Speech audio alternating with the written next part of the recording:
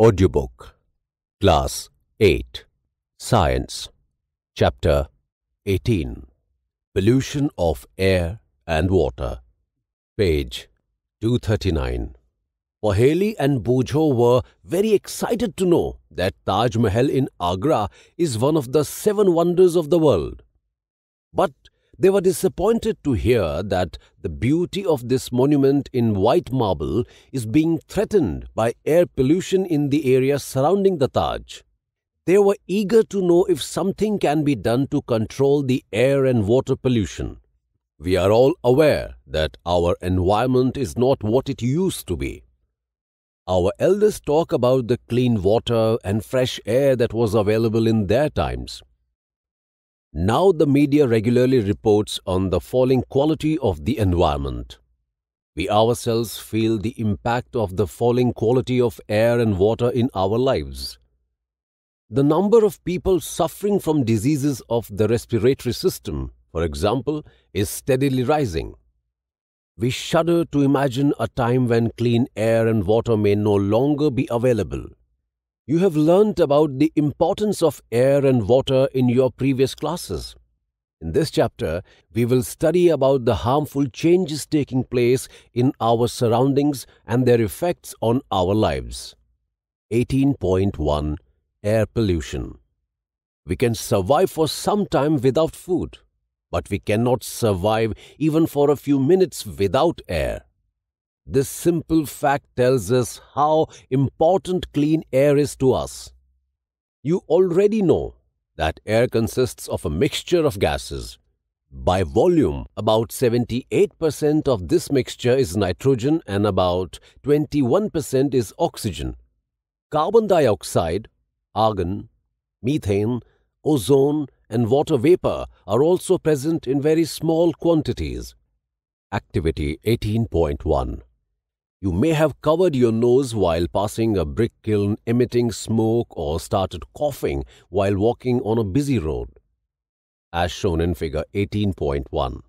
On the basis of your experience, compare the quality of air at the places we are going to discuss now: a park and a busy road, a residential area and an industrial area, a busy traffic intersection at different times of the day, example, early morning, afternoon and evening, a village and a town.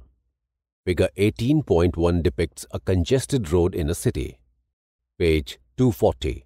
One of your observations in the activity we just discussed could be the differences in the amount of smoke in the atmosphere. Do you know where the smoke could have come from? Addition of such substances to the atmosphere modifies it. When air is contaminated by unwanted substances, which have a harmful effect on both the living and the non-living, it is referred to as air pollution. 18.2. How does air get polluted? The substances which contaminate the air are called air pollutants. Sometimes, such substances may come from natural sources like smoke and dust arising from forest fires or volcanic eruptions. Pollutants are also added to the atmosphere by certain human activities. The sources of air pollutants are factories, as shown in figure 18.2, power plants, automobile exhausts and burning of firewood and dung cakes. Figure 18.2. Smoke from a factory. Activity 18.2. You might have read in the newspapers that respiratory problems amongst children are rising day by day. Conduct a survey of households in your neighborhood and among friends to find out how many children are suffering from respiratory problems. Many respiratory problems are caused by air pollution. Let us now try to find out the substances or pollutants which are present in the polluted air. Have you noticed how rapidly the number of vehicles is increasing in our cities?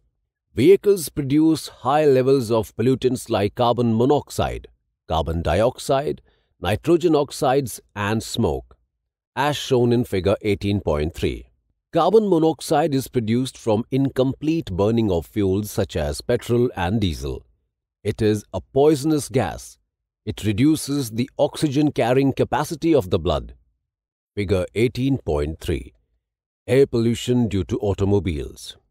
Do you know, if the vehicles registered in Delhi are lined up one after the other, the total length would be nearly equal to the combined lengths of the two longest rivers in the world, Nile and Amazon. Page 241. Bujo remembers seeing a thick fog-like layer in the atmosphere, especially during winters. This is smog, which is made up of smoke and fog.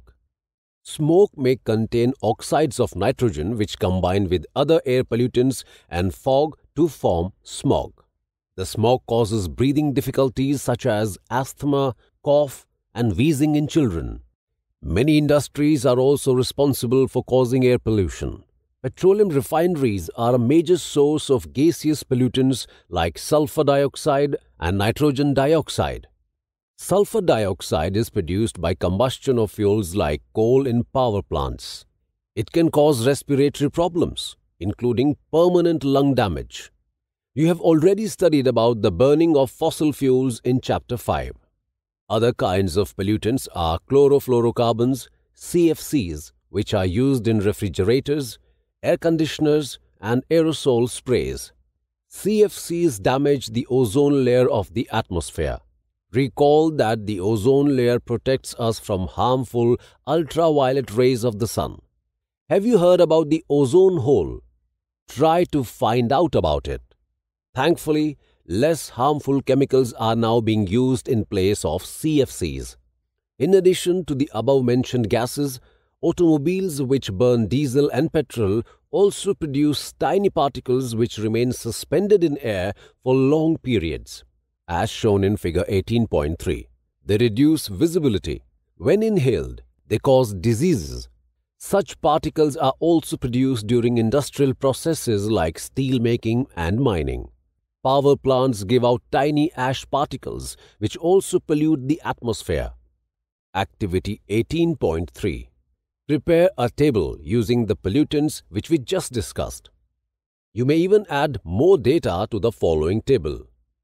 Table 18.1. It has 3 columns: air pollutants, sources, effects. Make the table in your notebook by adding more data and giving correct answers. 18.3.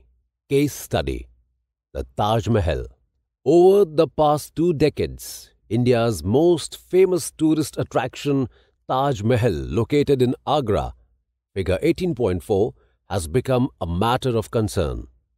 Refer figure 18.4, has become a matter of concern. Experts have warned that pollutants in air are discoloring its white marble.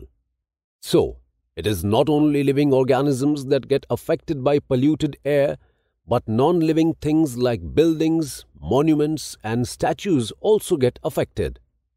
The industries located in and around Agra like rubber processing, automobile, chemicals, and especially the Mathura oil refinery have been responsible for producing pollutants like sulfur dioxide and nitrogen dioxide.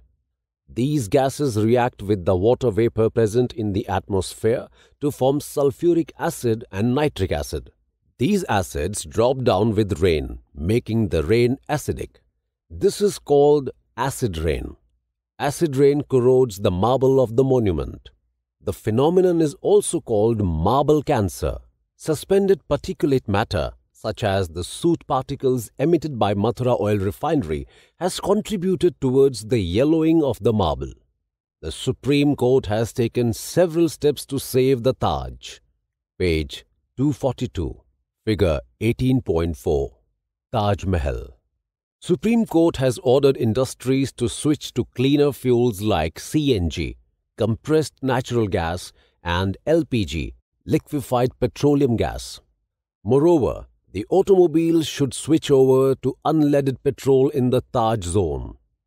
Discuss with your elders and see what they have to say about the condition of the Taj 20 or 30 years ago. Try to procure a picture of the Taj Mahal for your scrapbook. Bujo says, "I'm reminded of the chapter on crops. I wonder whether acid rain affects the soil and plants also." 18.4. Greenhouse effect. You know that the sun's rays warm the Earth's surface. A part of the radiation that falls on the Earth is absorbed by it and a part is reflected back into space. A part of the reflected radiation is trapped by the atmosphere. The trapped radiations further warm the Earth. If you have seen a greenhouse in a nursery or elsewhere, recall that the sun's heat is allowed to get in but is not allowed to go out. The trapped heat warms the greenhouse. The trapping of radiations by the Earth's atmosphere is similar. That is why it is called the greenhouse effect. Without this process, life would not have been possible on the Earth. But now it threatens life. Excess of CO2 in the air is one of the gases responsible for this effect. You know that carbon dioxide is one of the components of air. You have also studied the role of carbon dioxide in plants. But if there is excess of carbon dioxide in the air, it acts as a pollutant. Paheli has a question. But how does CO2 content rise in the atmosphere and become excessive? Page 243. Can you help Paheli find out the answer to her question? On the other hand, carbon dioxide is continuously being released because of human activities. On the other hand, area under forests is decreasing. Plants utilize carbon dioxide from the atmosphere for photosynthesis, thereby decreasing the amount of carbon dioxide in the air. Deforestation leads to an increase in the amount of carbon dioxide in the air because the number of trees which consume carbon dioxide is reduced, thus contribute to the accumulation of carbon dioxide in the atmosphere. Carbon dioxide traps heat and does not allow it to escape into space. As a result, the average temperature of the Earth's atmosphere is gradually increasing. This is called global warming. Global warming, a serious threat. Global warming can cause sea levels to rise dramatically. In many places, coastal areas have already been flooded. Global warming could result in wide-ranging effects on rainfall patterns, agriculture, forests, plants and animals. Majority of people living in regions which are threatened by global warming are in Asia. A recent climate change report gives us only a limited time to keep the greenhouse gases at the present level. Otherwise, the temperature may rise by more than 2 degrees Celsius by the end of the century, a level considered dangerous. Other gases like methane, nitrous oxide and water vapor also contribute towards this effect. Like carbon dioxide, they are also called greenhouse gases. Global warming has become a major concern for governments worldwide. Many countries have reached an agreement to reduce the emission of greenhouse gases. The Kyoto Protocol is one such agreement. Paheli tells him that she had read in the newspapers recently that the Gangotri Glacier in the Himalayas has started melting because of global warming. 18.5. What can be done? What can we do to reduce air pollution? There are many success stories in our fight against air pollution. For example, a few years ago, Delhi was one of the most polluted cities in the world. It was being choked by fumes released from automobiles running on diesel and petrol.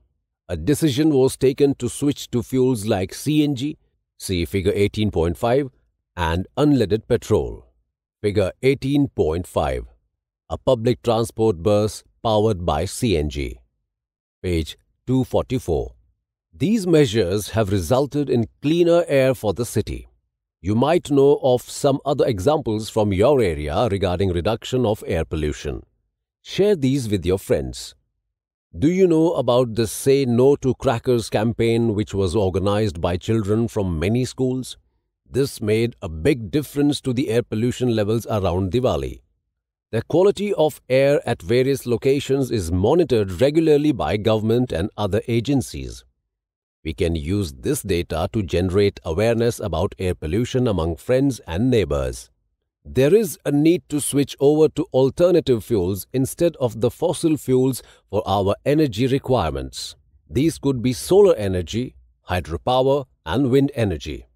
Activity 18.4.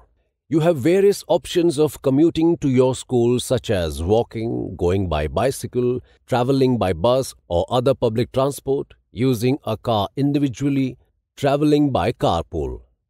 Discuss in your class the impact of each of these options on the quality of air. Small contributions on our part can make a huge difference in the state of the environment. We can plant trees and nurture the ones already present in the neighborhood. Do you know about Van Mahotsav, when lakhs of trees are planted in July every year, as shown in figure 18.6. Figure 18.6. Children planting saplings. Page 245.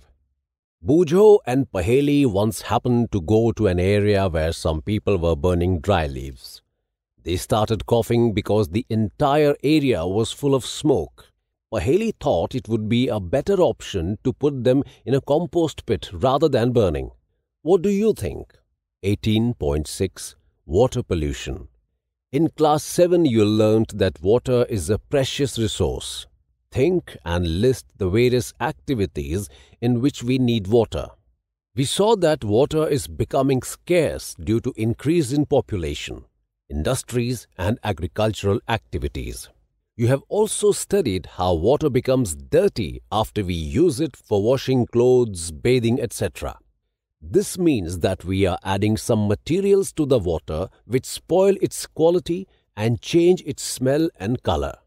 Whenever harmful substances such as sewage, toxic chemicals, silt, etc. get mixed with water, the water becomes polluted. The substances that pollute water are called water pollutants.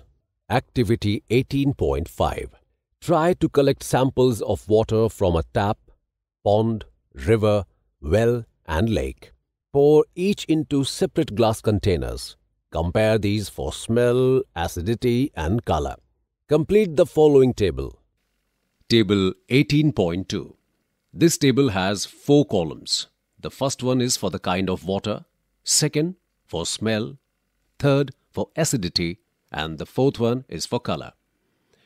The first column has 5 sub-columns. The first one being tap water, second pond water, then river water, well water, and finally lake water.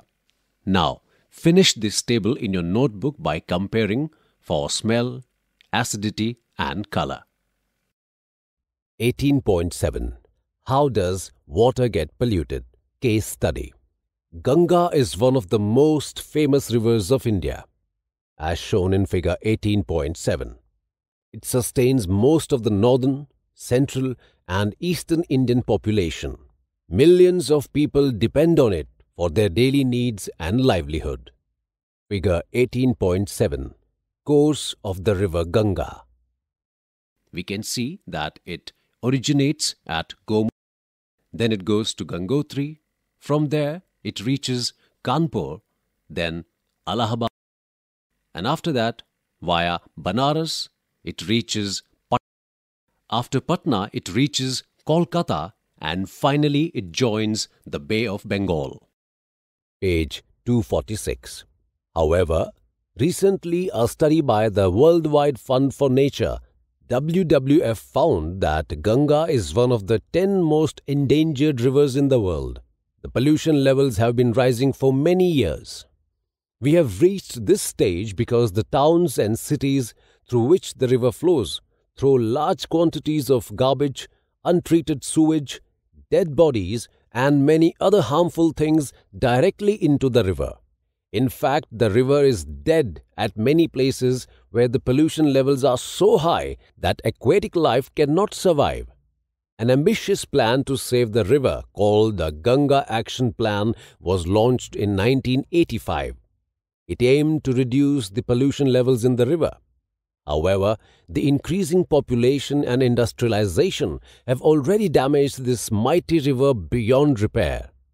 Now, the Government of India has launched a new initiative known as National Mission for Clean Ganga, NMCG, in 2016.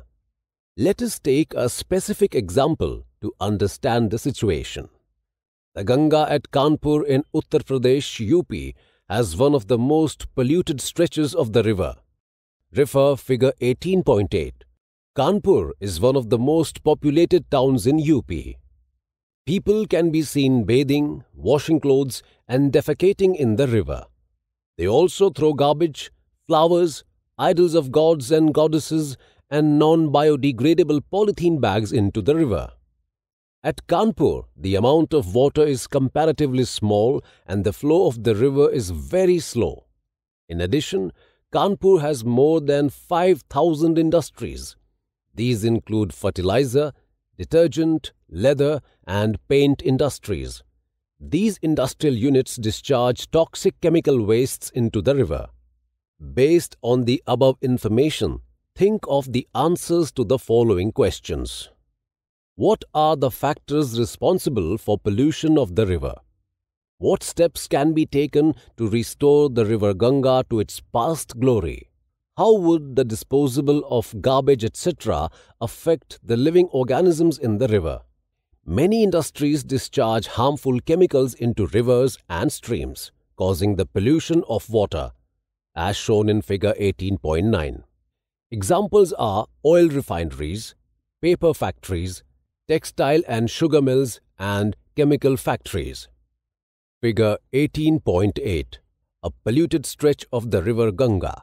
Figure 18.9. Industrial waste discharged into a river. Page 247. These industries cause chemical contamination of water. The chemicals released include arsenic, lead, and fluorides, which lead to toxicity in plants and animals. There are regulations to prevent this. Industries are supposed to treat the waste produced before discharging it into waters, but quite often the rules are not followed. The soil is also affected by impure water, causing changes in acidity, growth of worms, etc. We have learnt in Chapter 1 the importance of pesticides and weedicides for the protection of crops. However, all these chemicals dissolve in water and are washed into water bodies from the fields. They also seep into the ground to pollute groundwater. Have you seen ponds which look green from a distance because they have a lot of algae growing in them? This is caused by excessive quantities of chemicals which get washed from the fields. These act as nutrients for algae to flourish. Once these algae die, they serve as food for decomposers like bacteria. A lot of oxygen in the water body gets used up. This results in a decrease in the oxygen level which may kill aquatic organisms. Recall Activity 18.6. You had investigated the sewage disposal system of your locality in Class 7. Do you remember how the sewage was collected from your home and where it went thereafter? Sometimes untreated sewage is thrown directly into rivers. It contains food wastes, detergents, microorganisms, etc. Can groundwater get polluted by sewage? How? Water contaminated with sewage may contain bacteria, virus, fungi, and parasites which cause diseases like cholera, typhoid, and jaundice. The bacteria present in the feces of mammals are indicators of the quality of water. If water has these bacteria, it means that it has been contaminated by fecal matter. If such water is used by us, it can cause various infections. Do you know? Hot water can also be a pollutant. This is usually water from power plants and industries. It is released into the rivers. It raises the temperature of the water body, adversely affecting the animals and plants living in it. 18.8. What is potable water and how is water purified? Activity 18.7. Let us construct a water filter with simple everyday materials. Take a plastic bottle and cut it into two halves at the center. Use the upper half as a funnel by putting it upside down in the lower half. Make layers in it with a paper napkin or a fine cloth followed by cotton, sand, and then gravel. Now, Pour dirty water through the filter and observe the filtered water. Page 248. Discuss the following questions amongst yourselves and with your teacher. Why do we need to filter water before drinking? Where do you get your drinking water from? What will happen if we drink polluted water? Bujo is very upset. He tells Paheli that he drank water which looked clear and was without any smell, but still he fell sick. Paheli explains that water which looks clean may still have disease-carrying microorganisms and dissolved impurities. So it is essential to purify water before drinking, for example by boiling. Water which is suitable for drinking is called potable water. You have seen how various physical and chemical processes in the sewage treatment plants help to clean water before discharging it into water bodies. Similarly, municipal bodies treat the water before supplying it to households. Do you know, 25% of the world's population is without safe drinking water. Let us see how water can be made safe for drinking. You have already seen how water is filtered. This is a physical method of removing impurities. A popular household filter is a candle-type filter. Many households use boiling as a method for obtaining safe drinking water. Boiling kills the germs present in the water. Chlorination is a commonly used chemical method for purifying water. It is done by adding chlorine tablets or bleaching powder to the water. We must be cautious. We should not use more chlorine tablets than specified. 18.9. What can be done? Activity 18.8. Investigate the level of awareness about water pollution in your area. Collect data on the sources of drinking water and the methods of sewage disposal. What are the common waterborne diseases in the community? You can consult your local doctor or health worker for this. Which are the governmental and non-governmental organizations working in this field? What are the measures being taken by them for generating awareness? Laws for industrial units should be strictly implemented so that polluted water is not disposed of directly into rivers and lakes. Water treatment plants should be installed in all industrial areas, as shown in figure 18.10. At our individual levels, we should consciously save water and not waste it. Reduce, reuse, and recycle should be our mantra. Think of your daily routine. How can you save water? We can think of creative ideas like reusing water used for washing and for other household tasks. For example, water used for washing vegetables may be used to water plants in the garden. Page 249. Figure 18.10. Water treatment plant. Pollution is no longer a distant phenomenon. It is affecting the quality of our daily lives. Unless we all realize our responsibility and start using environment-friendly processes, the very survival of our planet is in danger. Do you know? While brushing your teeth, leaving the tap running may waste several liters of water. A tap that drips once every second wastes a few thousand liters of water every year. Think about it. Page 250. Keywords: air pollution, chemical contamination, global warming, greenhouse effect, pollutants, potable water, water pollution. What you have learnt. Air pollution is the contamination of air by impurities which may have a harmful impact on the living organisms and the non-living components. Pollutants are the substances which contaminate air and water. Carbon monoxide, nitrogen oxides, carbon dioxide, methane and sulfur dioxide are the major pollutants of air. Increasing levels of greenhouse gases like carbon dioxide are leading to global warming. Water pollution is the contamination of water by substances harmful to life. Sewage, agricultural chemicals and industrial waste are some of the major contaminants of water. Water which is purified and fit for drinking is known as potable water. Water is a precious natural resource. We must learn to conserve it. Exercises. 1. What are the different ways in which water gets contaminated? 2. At an individual level, how can you help reduce air pollution? 3. Clear, transparent water is always fit for drinking. Comment. 4. You are a member of the municipal body of your town. Make a list of measures that would help your town to ensure the supply of clean water to all its residents. 5. Explain the differences between pure air and polluted air. 6. Explain circumstances leading to acid rain. How does acid rain affect us? 7. Which of the following is not a greenhouse gas? A. Carbon dioxide. B. Sulfur dioxide. Page 251. C. Methane. D.